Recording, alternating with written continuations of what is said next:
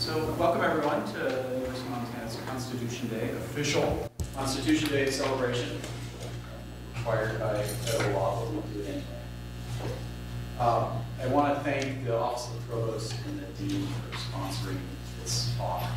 Also thanks to our Mansfield Library and Government Collection librarian, Suzanne Carroll, our own law librarian, Stacey Gordon, for being here with Pocket Constitutions. Nice touch. The first time we've done that, so it's good to see you. And special thanks to Professor Warren Kerr for Washington University. I'll just give you a brief introduction and turn it over to him. Professor Kerr is a nationally recognized scholar of criminal procedure and common law. He's a former trial attorney for the Crime and Intellectual Property Section, Department of Justice, clerk for Judge Ron Dark in the United States Court of Third Circuit. Later went on to clerk for Justice in addition to writing over 50 articles. He's authored and co-authored popular casebooks and co-authored a leading criminal procedure treatise. He also posts regularly at the Washington Post legal blog, The Volk Conspiracy, for those of you who have time to read his treatise. Welcome, Professor Kerr. Thank you.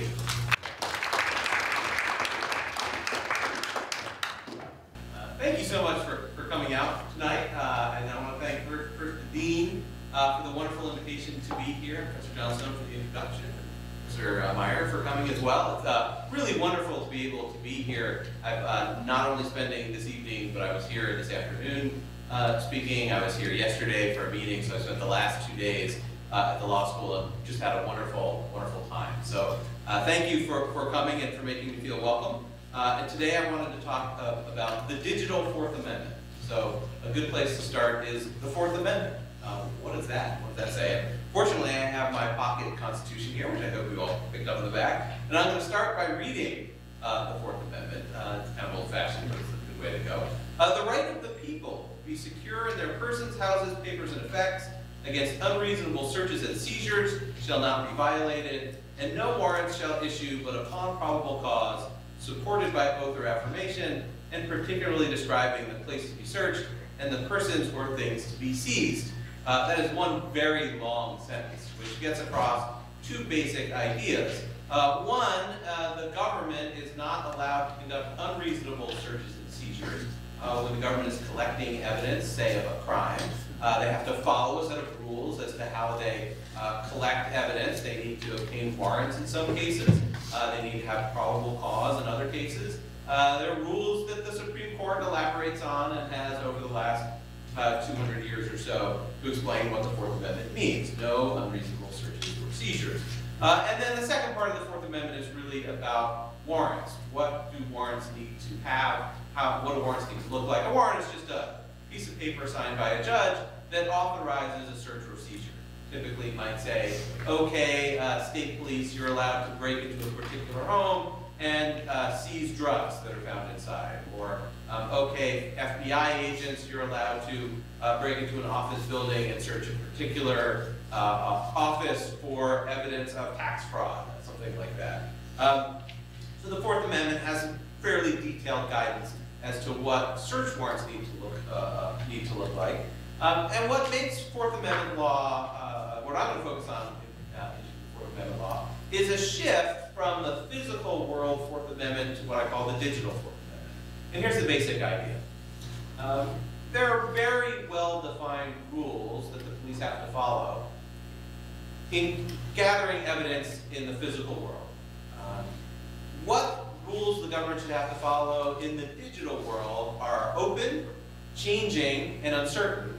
And I want to talk about ways that courts should think about what the rules should look like.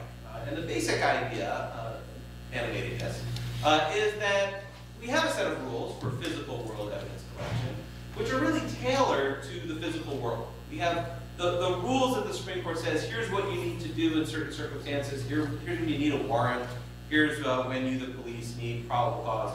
those are really based on the assumptions about how the physical world works. If you just apply those rules to the digital environment, you end up with some really odd, curious results. In some places, the rules mean the government has no power to do what you kind of think, well, they should be able to do that. Or you think, well, the government is given an extraordinary power that they shouldn't have. And the reason why we get this change in the government's power is because technology has changed the effect of rules that made a lot of sense in the physical environment. And this is a topic that matters more and more as more criminal investigations involve digital evidence collection. This is something that happened gradually over the last, say, 30 or 40 years. Used to be you'd have kind of computer crime cases. Cases that involve digital evidence would be maybe a computer hacking case in the 1980s. Think kind of war games, Matthew Broderick movies, digital evidence being created. And what happened over time, of course, is that people started to carry computers with them. I have one right here, probably pretty similar to the one that you have with you. Almost every adult, most great majority of adults in the United States have cell phones. And those cell phones are no longer just, phones. They're really computers that happen to have telephone abilities with them. That's why we call them phones. But they're really network machines, and they store an extraordinary amount of information. So everyone's carrying around a computer and using computers all day long. So probably you wake up in the morning and you check your email. Or you wake up in the morning and you check the news. Well, you're not probably looking at a newspaper, you're probably looking online. And that means that you have a computer with you, which is kind of like this, but stores even more stuff and is even faster, and is communicating with computers all around the world that are keeping records of your activity, that are maybe storing your emails. For example, I have a Gmail account. Well, that means when I'm checking my email, I'm actually sending a signal to Google in California. I'm saying, hey, Google, send me the emails that people have sent into my account. And Google is then sending a request to its computers to gather that material and send it to me. Well, where is it coming from? It could be coming from anywhere in the world. It's not like there's a single computer in California, which is Google servers. Google has servers all around the world, and when you request your email, it could be part of your email is coming from California, part of your email is coming from a server in Florida, part of your email is coming from a server in Canada, and it's all being instantaneously assembled and sent to you. What does this mean for criminal investigations? Well, it means that the government, in gathering evidence of crime, is no longer just looking at the scene of the crime for physical evidence. They're looking for digital evidence. They want to search people's phones. They want to search people's computers. They want to search people's email accounts. In gathering evidence of crime, they want to go where the evidence is going to be, and that means that there's more and more digital evidence of crime, in some ways tracking traditional forms of evidence. There may be an email that's kind of the modern version of a letter, or in some ways being new kinds of evidence. So one type of evidence that we've started to see a lot of in a lot of cases that did not generally exist before is cell site records. So whenever you're using your phone in order to communicate with the network, your phone is constantly sending signals to the telephone provider saying, hey, I'm over here, and the phone says, oh, the network says, all right, well, we're going to connect you to a cell tower nearby to route your calls. And sometimes you turn on your phone and it says searching. What that means is I'm looking for a local cell tower to connect to the network. And the fact that you're constantly connecting to the network means that the phone company has records that roughly track your location.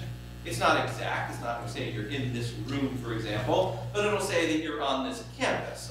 Some information that gives location, and that information can be terrifically useful for the government if they're trying to show somebody who was in a particular place when they, for example, when a crime occurred. It turns out your phone is generating these records whenever you're placing a call, or whenever you're sending a text message, or receiving a text message, or receiving a call. There are records as to which cell tower your phone is connected to, and that's become tremendously powerful evidence that the government is using in cases to prove a burglary. They might want to show that the phone where the burglary occurred, or to show that somebody went from one part of the state to another part of the state, They can put up the map showing here's the location of the cell phone, and these records are kept historically, so the government can get it for a past crime and try to show location.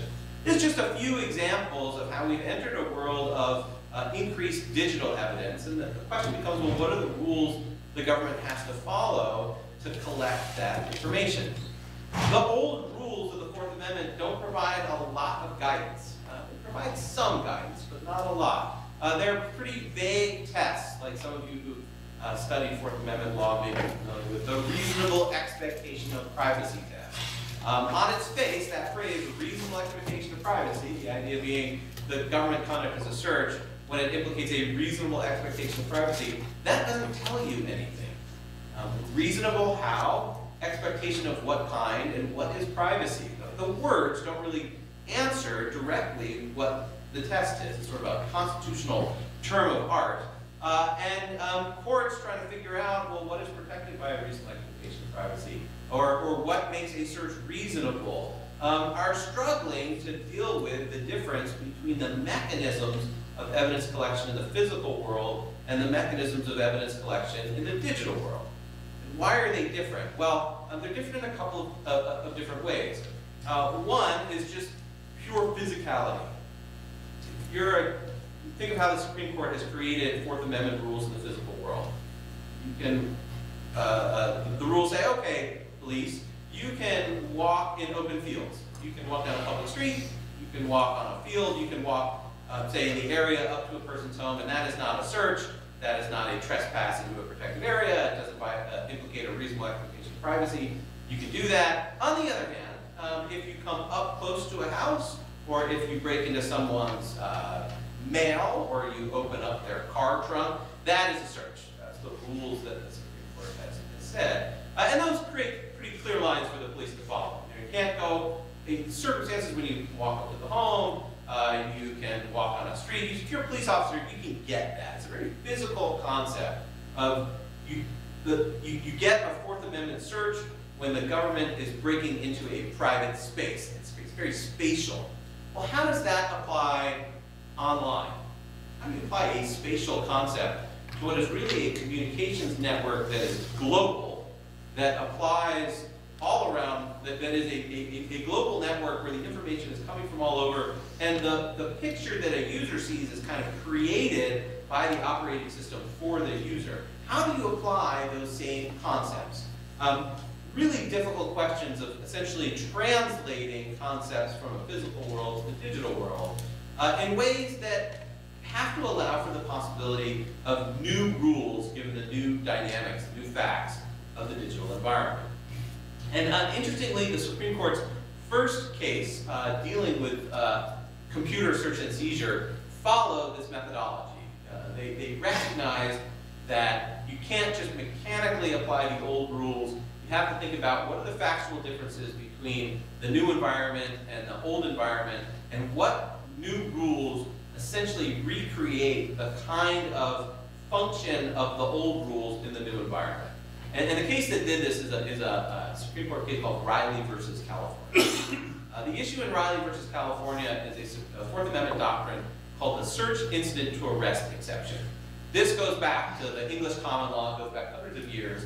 The basic idea being that when somebody is arrested, the government can search the person, search what's on the person, without a warrant or without additional cause. When you're arrested, you're being brought into custody, the government needs to search the person, and the Supreme Court said in the 1973 case called the United States versus Robinson, is there's just a bright line rule. Whenever the person is arrested, everything on that person can be searched.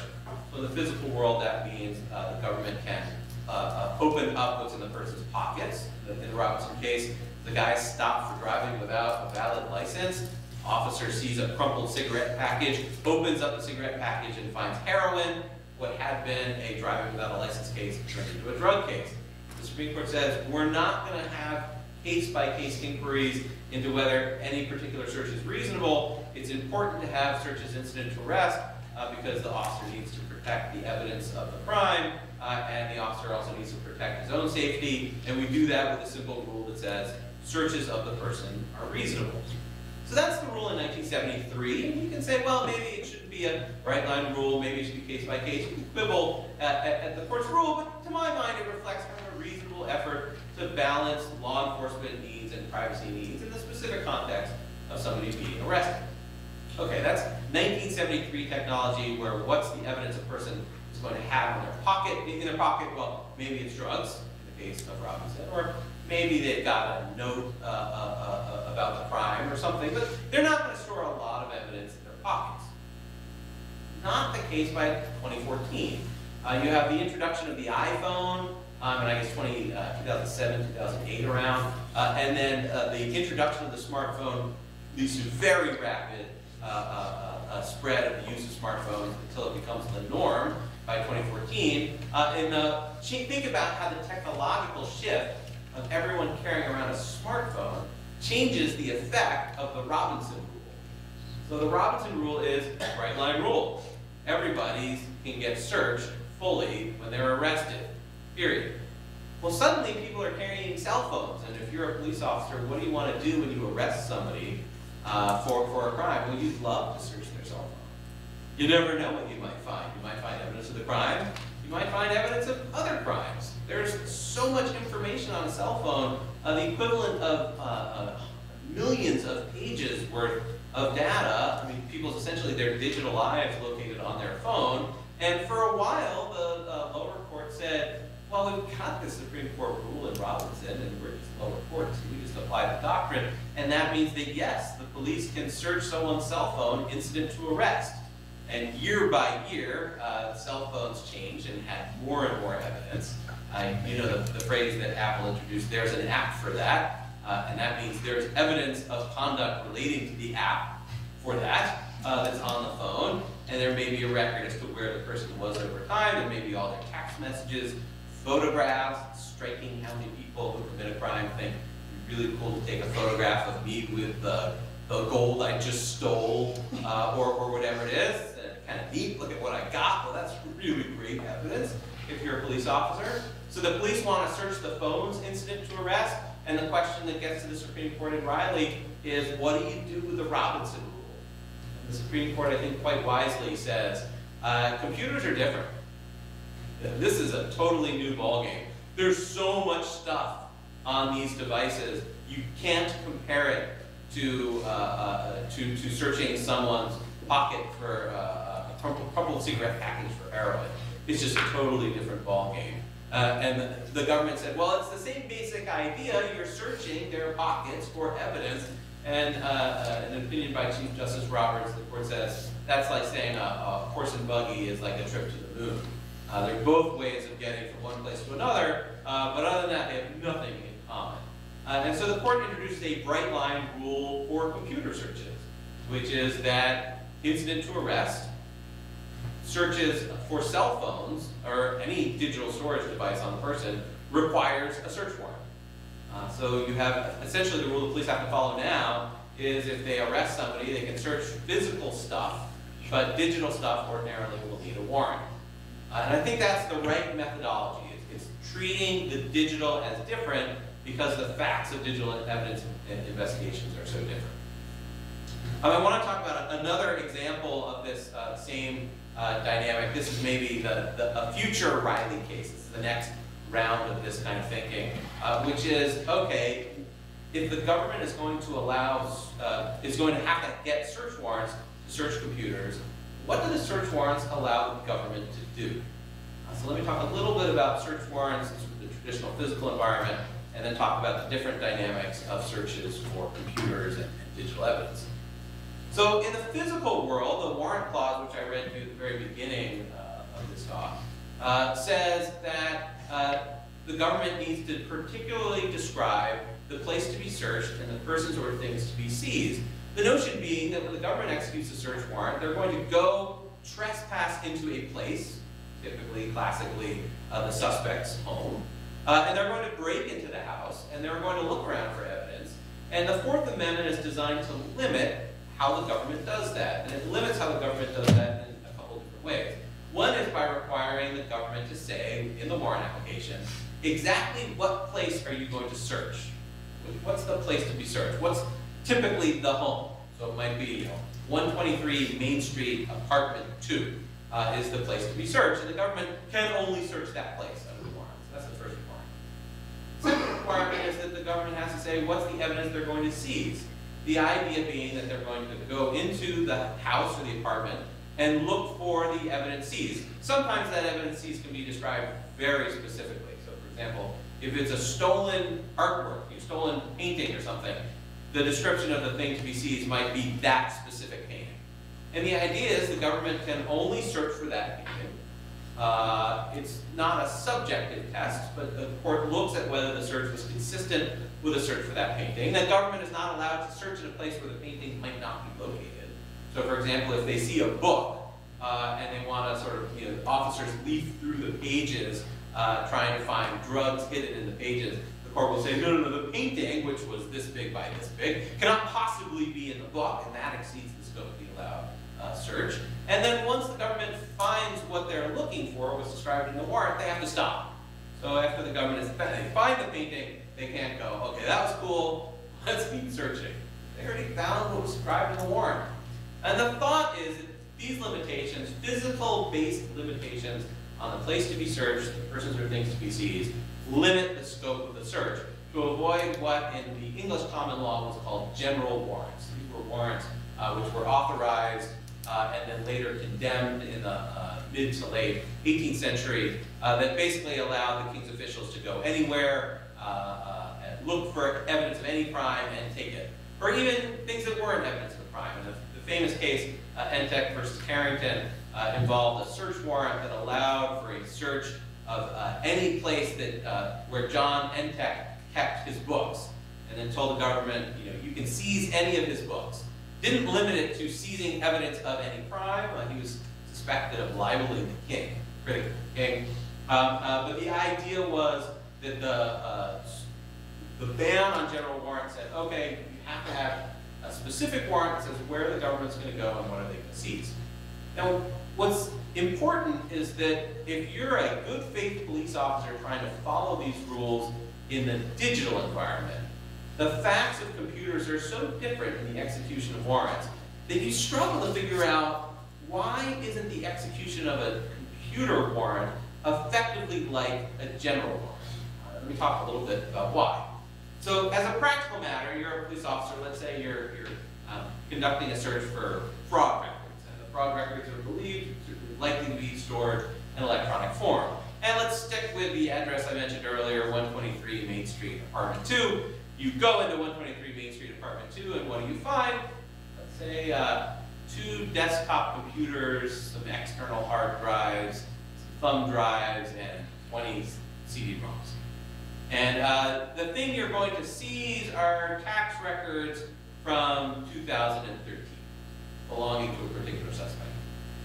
Or maybe not a particular suspect, maybe just tax records from 2013. Okay, so collect the tax records and go. How are you going to do that? Well, you've got a problem. The records are, if they exist, you don't know, are in electronic form, and they could be on any of those storage devices, or all those storage devices, copies, or different parts, in different places. But you don't know where they're located, and you don't have an easy way of finding those records. They could be stored anywhere on any of those devices, and the amount of storage on any device could be massive. So just to add a couple of numbers to this, I was looking online at a gigabyte on a typical storage device is about 65,000 pages of the equivalent of a Microsoft Word document, word processing. So imagine you're a police officer and you come across a flash drive. Well, how many gigabytes are on a typical flash drive? Anywhere usually maybe 8 to 256 gigabytes, depending. Earlier ones had less and newer ones may have more. But what that means is there's like, say, 1 million pages potentially worth of documents on a single thumb drive. Or imagine an external hard drive. Say you go for $100 or so, you buy a 5 terabyte external hard drive. That's the equivalent of 300 million pages of word processing documents. And you, the police officer, go into the apartment, and there's not just one of these external hard drives, there's a bunch. And a bunch of hard drives, and you don't know where the evidence is. What do you do? You have no magic tool to recover the information. What courts have said is that it's reasonable, because there's sort of no alternative, to seize the different storage devices and bring them to law enforcement custody to search those in law enforcement custody. Effectively, the only way to practically carry out the warrant is to just grab everything and look at it back in the lab. Well, how is it going to be searched back in the lab? In order to figure out where the evidence is located on the computer storage device, the only way to make sure is to go through everything on the electronic storage device. Maybe the government will get lucky and they'll find what they're looking for quickly, but a lot of times they won't. It'll take them a while. It might take days, the equivalent of searching through, or even weeks or longer, to try to find the set of documents, which sometimes will be a keyword that makes it easy to find, but that can easily be changed so that it's not available through that simple search technique. You can sort of imagine searching a really big filing cabinet for a document. You might open up the filing cabinet and immediately look for, if you're looking for 2012 taxes, oh look, you find a folder that says 2012 taxes. But if you open it and it's an empty folder, it's not like you're a police officer, you're going to say, well, I have to leave now, there are no such documents. You're going to look through the rest of the filing cabinet because it might have been displaced, it might have been intentionally put in a different place. And when you consider the size of electronic storage devices, that means there's a very invasive search that technologically has to occur in order to execute the warrant.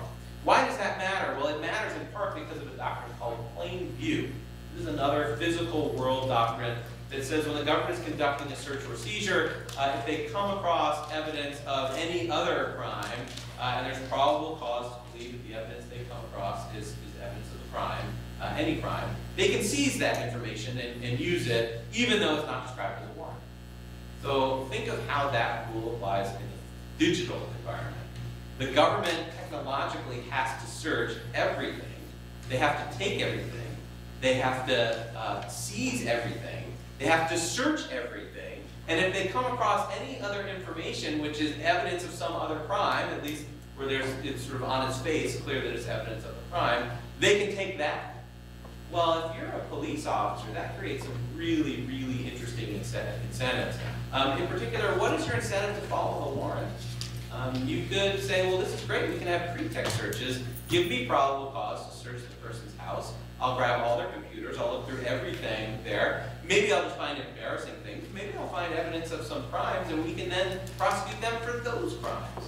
If you think about that, that sounds a lot like general warrants, which were the reason the Fourth Amendment was enacted, to ban general warrants. So the traditional particularity requirements were these physical concepts of here's the place that can be searched, here's the physical item that can be seized. And the plain view doctrine was based on an assumption of the physical world, that, yeah, if you're searching a place and you come across drugs, you're searching for tax fraud documents, and you come across drugs, you shouldn't have to just blind yourself to the drugs there. If you see the drugs in plain view, it makes sense to take them. The alternative would be to say, hey, you have to go back and get another warrant. By the time you get the other warrant, the person's going to probably throw away their drugs. So go ahead and take it. That makes sense in the physical world. In the digital world, those same rules create effectively the factual scenario that the Fourth Amendment was enacted to stop, which is general warrants, seize everything, search for everything, use everything. Technology has changed to basically alter the effect of the old rules, and to my mind that calls for a new set of rules governing search warrants along the lines of Riley, just like the Supreme Court of Riley said we can't just apply the old Robinson rule. Computers are just different, they store so much more information. We need to look at the effect of the rule in the new factual environment, and I think that calls for another kind of another Riley moment of a new set of rules governing the execution of search warrants. And so what I would suggest is something along these lines. Generally speaking, the government should be allowed to seize all the computers on site because there's no obvious technological alternative to that. They have obtained a search warrant based on probable cause, believe there's evidence of the crime in the place to be searched, and they should be allowed to take the steps necessary to obtain that evidence. So I think that initial stage, when I think of the physical stage of the search, they go into the place, they grab the computers, I think, unfortunately, there's sort of no other technological way to allow the search to be effectuated than to allow that. But, and here's the important caveat, I think the Supreme Court and lower courts should interpret the Fourth Amendment to impose a use restriction on non-responsive data. The idea would be the government is allowed to use that which is within the scope of the warrant. If they need to search every file on that hard drive, they can. But they can only use what is described in the warrant itself. If they come across evidence of crime that is not in the warrant, they can't use that. The way of thinking about this is no plain view exception for digital storage. Effectively having a rule kind of like Riley. Riley's rule is incident to arrest, can search the person, can search all the physical, can't search the digital without a warrant. Equivalently, I would say when searching with a warrant, the government is allowed to use plain view evidence in the physical world. They're not allowed to use it in the digital environment. Why? Because so much more stuff comes into plain view. There's so much more data that to allow the government to use that same plain view exception effectively lets the exception swallow the rule. You end up with, instead of limited warrants with a little bit of an exception, you end up with kind of just a broad green light for the government to search the entirety of a person's digital world based on probable cause to believe there's evidence of one particular crime. And a way of thinking about this, there are a couple of doctrinal ways of getting there. I think one way of thinking about it is that instead of looking at the computer as one thing, the better way of thinking about it is all of the data on the device is being seized, and you need to think about what is a reasonable seizure of that data. So the seizure of the responsive information, that is the information described in the warrant, is reasonable for the government to permanently seize that. In fact, that's the whole point of a warrant, right? It allows the government to collect the information and to seize it. But what about the non-responsive information? This is all the stuff that is not the evidence of the crime, basically everything that's not described in the warrant. Well, the only reason the government is allowed to seize that is because they have to seize that at that initial physical search stage in order to carry out the warrant. So what I would say is that the government is allowed to seize that. It is reasonable to seize that because they need to do that to carry out the warrant. But that it's not reasonable for the government to then use that non-responsive information for other purposes when the warrant was not for that information. It's one of a couple different ways you can sort of reach the same result, that it's reasonable to stick with the information described in the warrant, but the government can't take advantage of the plain view exception in the digital environment. Now, this would be, I have to concede, a dramatic new rule. And I've discussed this approach to law enforcement audiences, and I kind of get the glasses down there. Where are you getting this from? Why can't we use evidence? Basically, from a prosecutor standpoint, we might discover evidence of a crime. We want to prosecute based on that. I say, right. So you're saying we can't prosecute? I say, right. Why would we not want to prosecute? I know you want to prosecute. It just turns out that if we allow you to prosecute, then the rule that is created, the incentives are created, effectively are cutting so much into the traditional historical function of the Fourth Amendment that we can't have that rule anymore. And I get grumblings back from the law enforcement crowd. Amazingly, in an academic environment, I get a lot of people nodding their heads and they think, of course that should be the rule. So this is something that the courts are now grappling with.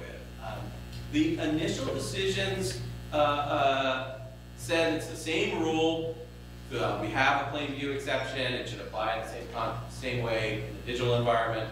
A few courts then started to question that. One court, the 10th Circuit, said there should be a subjective test for plain view instead of objective, a way of basically saying if the officer intended to look beyond the warrant, they're not allowed to do that. So we're cutting back a little bit. And the Massachusetts Supreme Judicial Court, and the 2nd Circuit, and a recent panel of the 3rd Circuit have each suggested that they might want to feel a need to cut back on the plain view exception along these lines as well, sort of recognizing we're in this new digital environment. Just can't apply these old rules. One interesting question raised by this proposal to end the plain view exception, to my mind, an interesting question is, what happens if the evidence the government discovers is evidence of some ongoing crime or something that raises an emergency? The worst example, or the toughest example, I think, is what if the government is searching or their evidence of tax fraud, and they come across evidence of a terrorist attack which is about to occur. 1 hour later, it will be occurring. What are they supposed to do? Now, one answer is, okay, what are the odds that in searching on a hard drive back in the lab, they're coming across the likelihood of a terrorist attack in 1 hour? But that's dodging the hypothetical, which, as law professors say, you can't do that. You gotta answer it. And I think the answer is for courts to carve out an exigent circumstances exception to the ban on plain view. So the rule would be, in executing a warrant, the government is not allowed to use non-responsive information, that is information outside the scope of the warrant, unless the observing of that evidence shows exigent circumstances justifying use effectively, justifying, if there's protecting public safety, some emergency that would justify that. So they'd be allowed to use the information in the case of a terrorist attack if it was, they're searching for evidence of a fraud crime and they come across evidence of a burglary 2 years ago, they couldn't use that. So it's a ban on information, and I think there's a good argument to be made that the ban should not only extend to use in court, but disclosure. In the grand jury context, there's a general rule that what the grand jury does is secret. They're allowed to collect a lot of information, but what the grand jury does is not to be revealed except in certain circumstances. And I think there's a good argument to be made that the ban on the use of non-responsive information should extend to disclosure, meaning that if the government comes across embarrassing information, but not criminal information, they can't disclose that information because the disclosure of the data makes that continuing seizure unreasonable. The disclosure is not related to carrying out the warrant. It is purely for other purposes and should not be allowed, effectively saying, hey, government, you're allowed to get the information. You can conduct a very invasive search for the information, but you have to stick to what is described in the warrant. Restoring the historical function of the warrant requirement and continuing the ban on general warrants in the digital environment, which is so factually different from the physical world, but nonetheless requires us to kind of figure out what are the set of rules that restore that constitutional role in the new digital environment. Okay, so that's an overview. I could give other examples. This is a forthcoming book, I should say, called The Digital Fourth Amendment. And I've written 3 chapters and have several to go. So I could give you other chapters, but I think we're out of time in terms of my talk. I wanted to turn it over for your questions at this point. Hopefully you've got a few questions, or else I'm just going to talk about more chapters. So, yes? So, what I think is interesting is that you kind of were talking a little bit about cell phones and Riley, which I think is kind of interesting how it all kind of ties back to cats in some ways. But I think what was really interesting about Riley and the way that the court came down was because at that point, all of these crusty old men and women had a lot of personal data in their pocket. But that leads me to, what do you think about Silent Circle phones or like Boeing Black phones or any of these other, end-to-end encrypted phones? Yeah, so the very important question is how does the state of technology alter the need to change the constitutional rules? So the Constitution itself is not going to regulate what the state of technology is, right? It's not like there's going to be a constitutional rule that says phones have to work a certain way. If technology evolves such that there's less information available to the government, that's something for the political processes to work out, not something for the Constitution to mandate. An important question, though, is I think it's important to realize that the facts, in terms of how much information is available, is a two-way street in terms of thinking about how the new constitutional rules might work. So just as, the examples I've given of Riley and search warrants are examples of the government having more information available, right? So we go from the physical world in the 70s where searching somebody incident to arrest doesn't give the government much to the digital world where it gives them an incredible amount of information. So that, in both cases, in that and the search warrant context, it's the government gets more, how should the rules cut back? But that can work in both ways. You might have technology can actually mean that the government has less information than it used to have. And this is the going dark debate in terms of the use of encryption and making less information available to the government may lead to shifts in the rules the other way, lessening constitutional protections under the Fourth Amendment in response to the changing technological environment that makes less information available. And one way in which I think this plays out is there's an important issue as to whether the Fourth Amendment should protect metadata, sort of record about phone calls, records about emails. And I think one implication of expanded use of encryption is going to be pressure for the Supreme Court to maintain the traditional rule that metadata is not protected under the Fourth Amendment. Why? Well, as we move towards more consistently strong encryption, that means that content wiretapping becomes incredibly difficult, if not impossible, other than certain circumstances. It becomes harder than it used to be. The government can get the court order, get the warrant, but not be able to effectuate that warrant. That means that the only information that they can get is, at least in some circumstances, going to be the metadata. And I think that will pressure the Supreme Court to make sure that the metadata is not protected.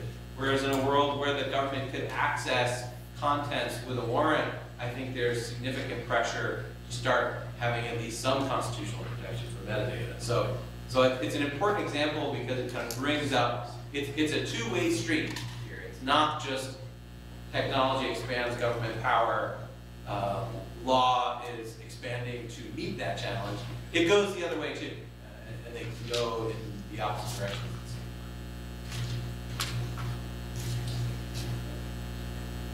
What about something like cell site simulators, Stingray devices? How do they fit into your analysis? Are they something that should always require a warrant, sometimes require a warrant, never require a warrant? Yeah, it's a great question. So these are technologies which they're often called cell site simulators. They basically trick your phone into giving up its location so the government can be nearby, and they send a ping which basically says, hey, I'm a cell tower, why don't you connect to me? Of course, it's not actually a cell tower, it's a government agent with a device, and then your phone says, hey, I'm over here, and that lets the government figure out your location. So there are a couple different ways the courts can approach that. There's only been one appellate decision so far on this question, but the traditional, the sort of way of fitting that into prior law would be to say that we've got cases from the 1980s involving location devices, where those would be cases where the government inserts a homing beacon into your luggage or into something that you have in your car, and the government can then figure out your location based on the location of the beacon. What the Supreme Court said in those cases was if the beacon's in public, or in a thing which is in public, like in a car, for example, then there's not a Fourth Amendment search. On the other hand, if it is brought inside a house, for example, then it becomes a Fourth Amendment search to figure out where inside the Fourth Amendment protected space that item is. So one answer for stingrays would just be to apply that rule. It would basically mean that the government can't figure out where somebody is inside a house, but they can figure out where somebody is in public. That's a possibility. Another possibility would just be a bright line rule that says, this is a very invasive technology, thinking of, again, adjusting the rules for technological change. Yeah, you could have a beacon in the 1980s cases that was possible, but very rare. On the other hand, stingrays are you could use them widely. They're dropping in price, and they basically turn cell phones into location devices. If everybody's carrying a cell phone, the implications of that 1980 set of cases is really different today than it was in the 1980s, and you could justify an increased privacy protection rule kind of, again, along the Riley line. So I think those are the two most likely possibilities. There's sort of the current doctrine, only inside is it a search, and then there's it's always a search option. The one case we've seen so far was from the Maryland Court of Special Appeals of the State Intermediate Appellate Court, and they adopted always a search rule, although the analysis wasn't all that great. we'll see what the Maryland Supreme Court does with that case. The back. Is there any effective difference in the latitude afforded a request for a search of, say, business records in a criminal enterprise, something on the order of Enron, WorldCom, Bernie Madoff, where in a civil context, and most judges practicing in the federal courts will have a civil than criminal law background, and they're used to propounding or receiving requests for all records in any form, digital, on tape, on paper, on 3x5 cards, in a condominium that has been rented with a slush fund, that is not at the corporate headquarters, that is not in the name of any executive of the firm or any lawyer at a firm.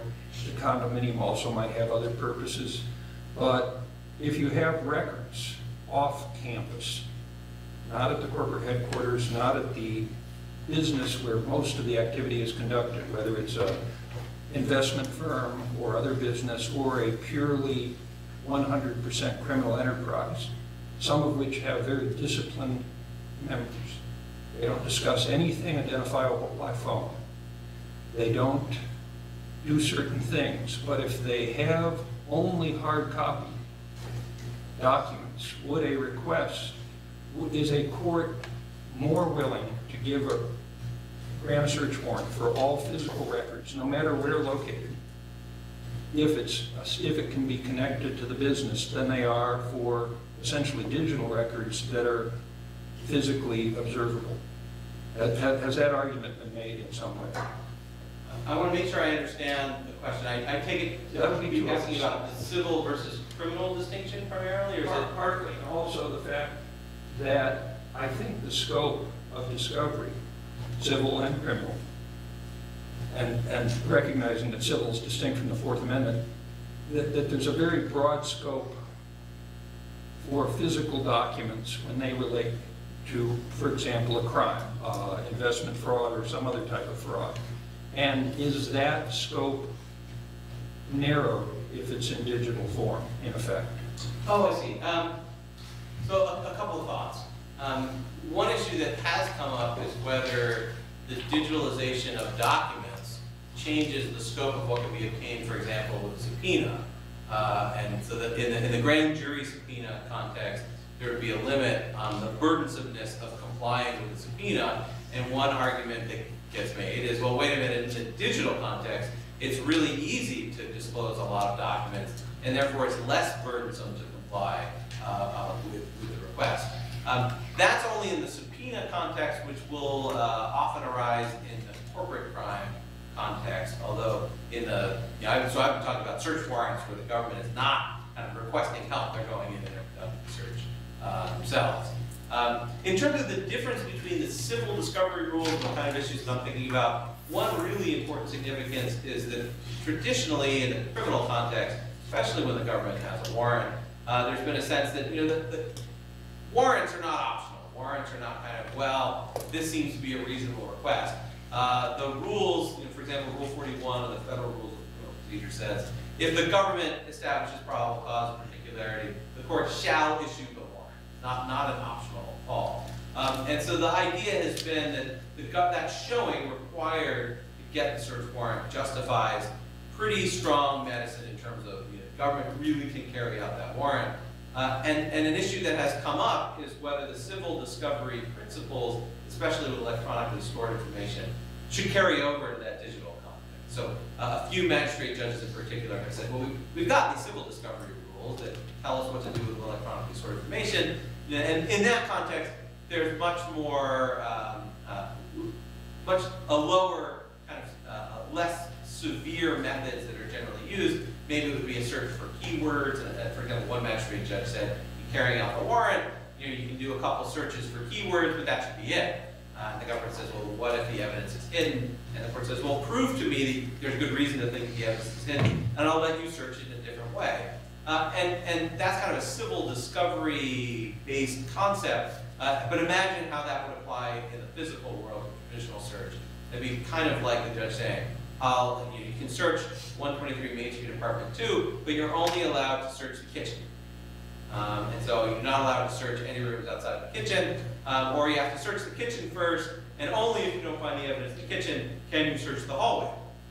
That kind of management of the search process is traditionally not seen. Instead, it's as long as the government is particularly describing the place to be searched, the government can execute the warrant however it thinks is appropriate, with the only review being a general review for reasonableness. So at least so far, there's been a fairly strong split between the civil rules, the sense of kind of what's appropriate in civil discovery, and the criminal investigative rules, given the government's interest in investigating crime. That's at least so far. Well, it's an ongoing tension as to whether there should be similar approaches or different approaches. Yes?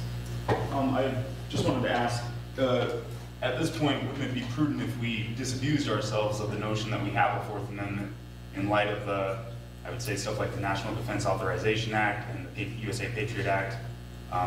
Hasn't that hollowed out the Fourth Amendment and left us with a Fourth Amendment basically in symbol or name only? Yeah, I think no is the short answer. I think the Fourth Amendment is alive and well.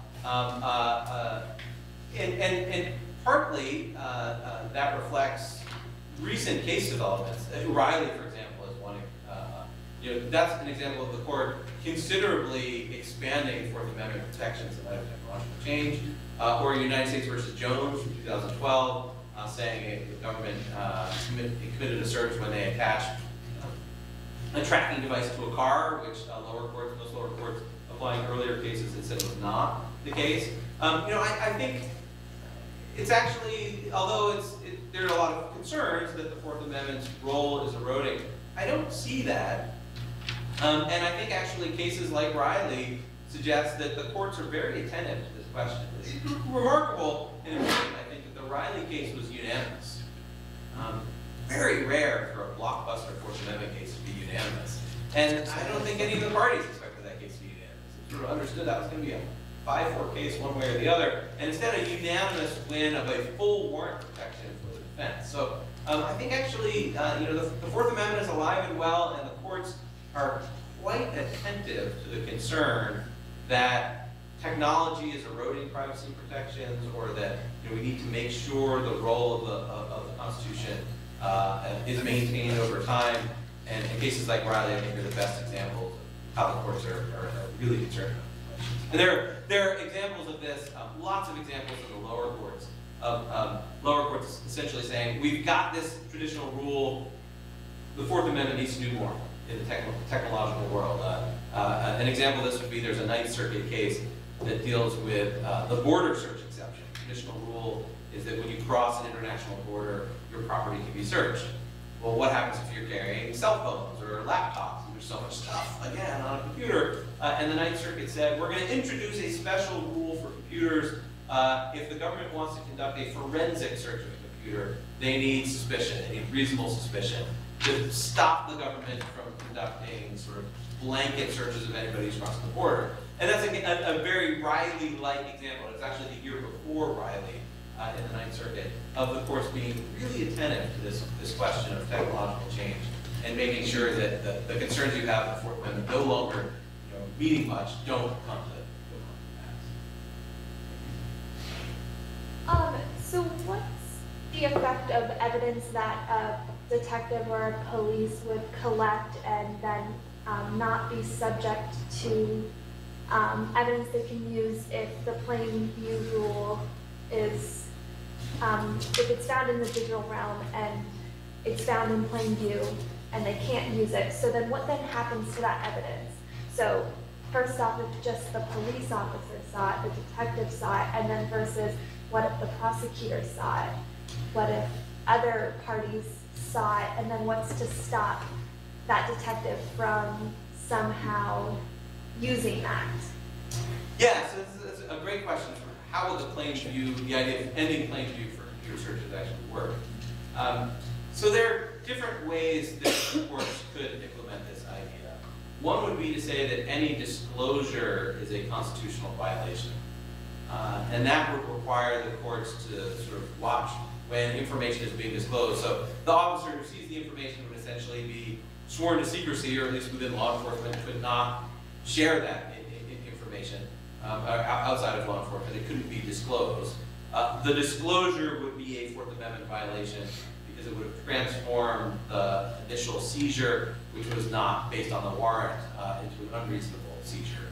A tricky question absolutely becomes, how do you stop the government from saying, say you're the officer, you see there's evidence of some crime, well, instead of disclosing that information, you decide to walk past 123 Main Street to apartment 2, just to see what might be going in through the window. Right? And it's sort of a but-for cause of the evidence you saw, but it may be hard to trace.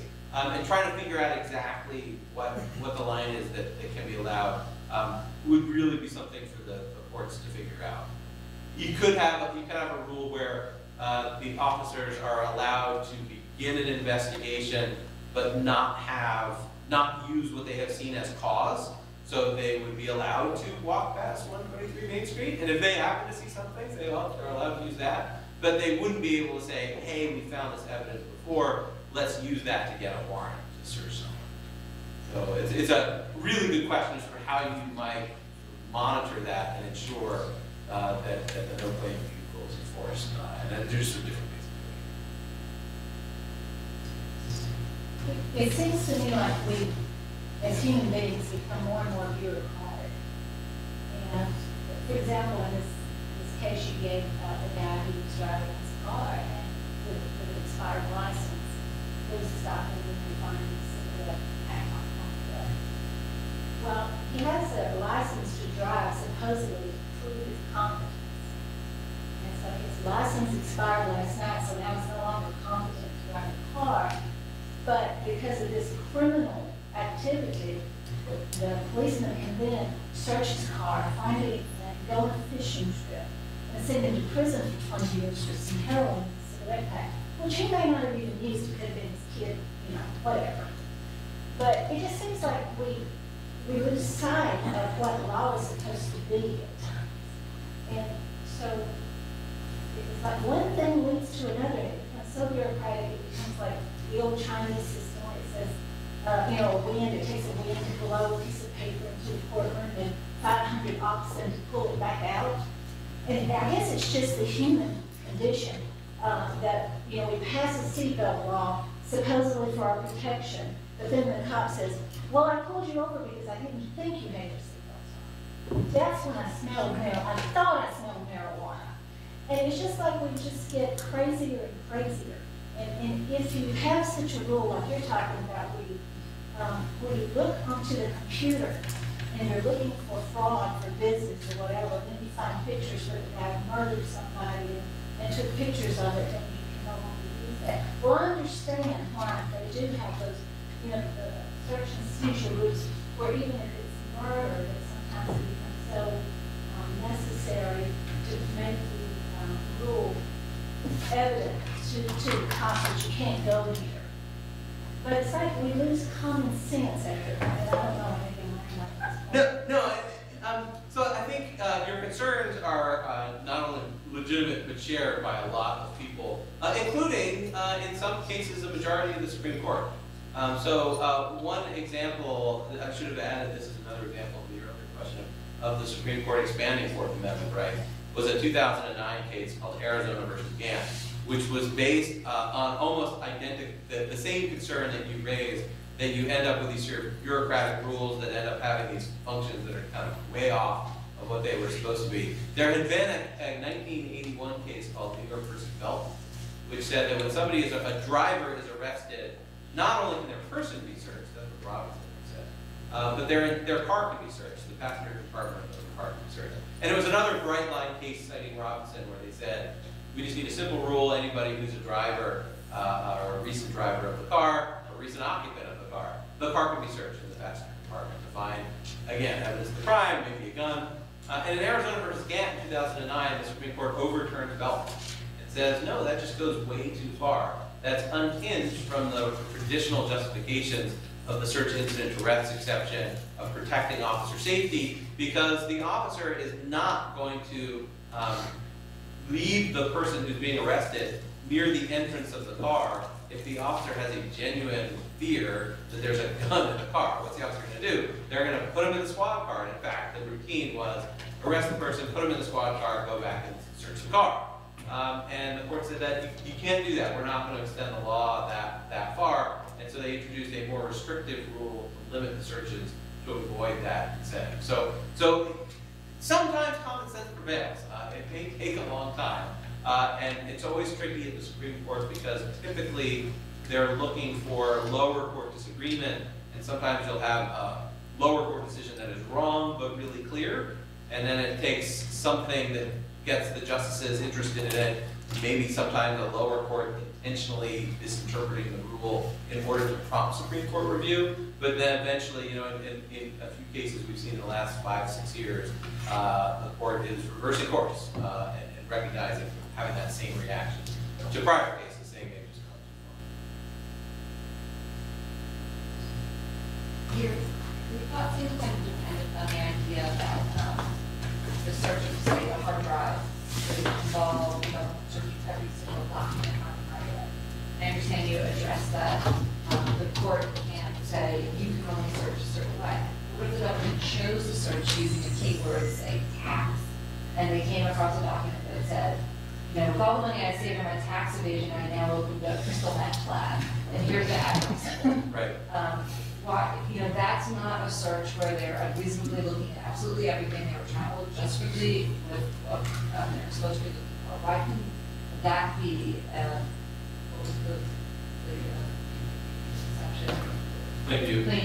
Why can't that be a plain view exception? Individual. Yeah, so I think you could have, you sort of imagine two sets of rules. One would be the government has to conduct a narrow search, but they get the benefit of the plain view exception.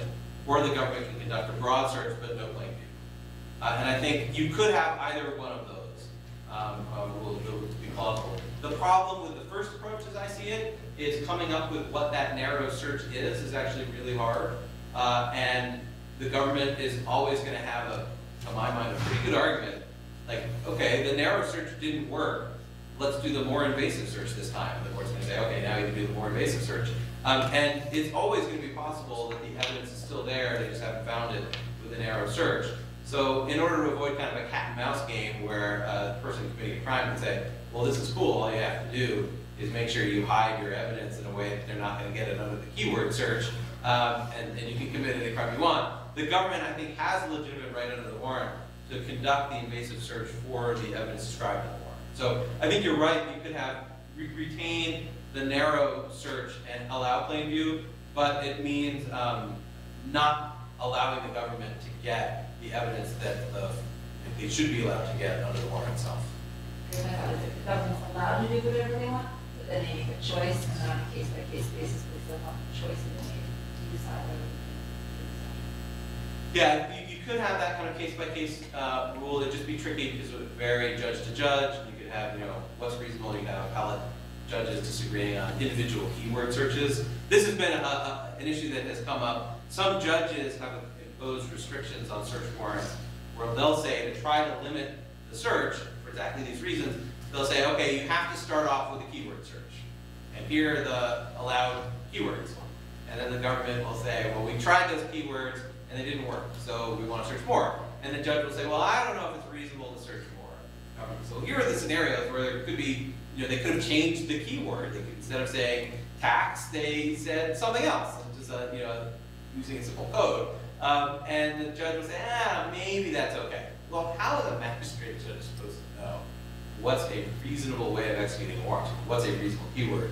And you'll never know what's there unless the invasive search is conducted. So I tend to think that the better approach is to have a broad rule allowing the government to search for what's within the warrant and then limits on what's outside the warrant. My question sort of builds off of a previous one, but do you believe that digital surveillance programs like PRISM are a violation of Fourth Amendment rights? Or is it reasonable under a claim of danger? Yeah, so it depends on which program. There are a bunch of different programs, and some of them we don't know a whole lot about how they work. The one that raised the most concerns from a privacy standpoint, maybe not a Fourth Amendment standpoint, but from a privacy standpoint, was the Section 215 metadata program, which was really the blockbuster revelation of all of the Snowden disclosures. And it was the first one out of the gate that the government was collecting basically phone records, not the contents of communications, but metadata on sort of an everyone scale, so millions and millions of people's metadata all collected. I think that was constitutional. I think it was constitutional under current law, and that's because of the distinction, to my mind, between content and metadata. That's how I would interpret it, but there are certainly good arguments that that rule should be changed. Exactly how to change it is sort of where the difficult questions arise. In terms of the other programs that PRISM and a lot of different programs, one thing to keep in mind is that some of these involve collection outside the United States, or people who don't have Fourth Amendment rights or outside the United States. Courts so far have recognized special national security rules, sort of a rule of reasonableness rather than a warrant requirement. So, you know, I would say that what the government has done, as you might imagine for a government that hires a lot of lawyers, is have programs that satisfy the existing set of Fourth Amendment rules. To my mind, the really interesting question comes up, should you have different constitutional rules? And there's just a lot up for grabs. A lot of the big national security surveillance programs are dealing with the latest in technological facts in the kind of scenarios where there's just very few cases involving national security type searches where there's just very little case law about what the standard should be. So where the law should go there is an incredibly important question. And so I wouldn't be at all surprised if we see changes in the direction of Fourth Amendment law to respond to those concerns, even though, to my mind, the programs, at least these days, we've seen them on paper, were constitutional. Right, thanks. Last question. Have you talked to Peter Thiel about your book at all? No. Oh, okay. That was my only You mean question. Justice Thiel? No, Peter Thiel, the venture capitalist, PayPal founder, that's a huge Fourth Amendment privacy. I'm toying with you because there was a recent story that Thiel is saying that Donald Trump is going to name him to fill Justice Thiel. Oh, I didn't get that joke. Maybe for my book, I should say. Yeah, yeah. Well, I mean, he is quite vociferous in his privacy stance. So, if he is made a justice, it'll be very interesting justice to watch. But no, I have not.